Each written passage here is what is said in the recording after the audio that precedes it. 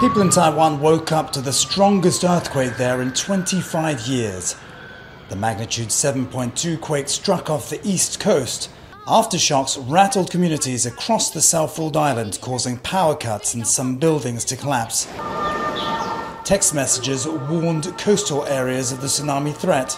It was very strong. It felt as if a house was going to topple. It was shaking very violently. All the motorcycles outside our house toppled over, so I quickly switched off the gas and the electrical source. When I realized it was an earthquake, I quickly put on my clothes and shoes. Then I dragged the kid with me and ran down the stairs.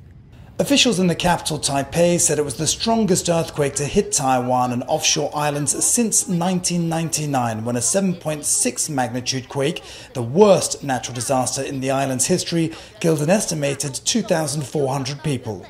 There have been more than 100 aftershocks recorded since that initial quake struck here this morning in Taiwan, and authorities warn that further tremors could still come. We have already seen reports of houses tilting, roads damaged, and many vehicles hit by falling rocks in the Hualien area. In the Taipei area, the metro and high-speed trains were suspended. I would like to request the relevant departments to grasp the golden time for rescue, actively carry out search and rescue work for the people, take the best care of injured people, and take emergency resettlement measures. Japan and the Philippines were also on tsunami alert.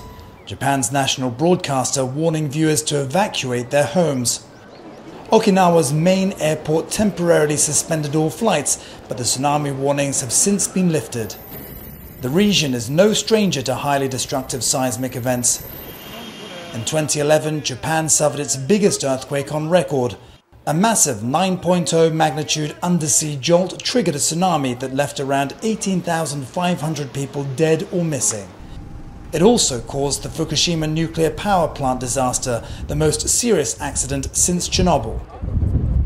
And a 7.5 magnitude earthquake on New Year's Day this year hit Japan's Noto Peninsula, killing more than 230 people. Patrick Falk, Al Jazeera, Taipei. Make sure to subscribe to our channel to get the latest news from Al Jazeera.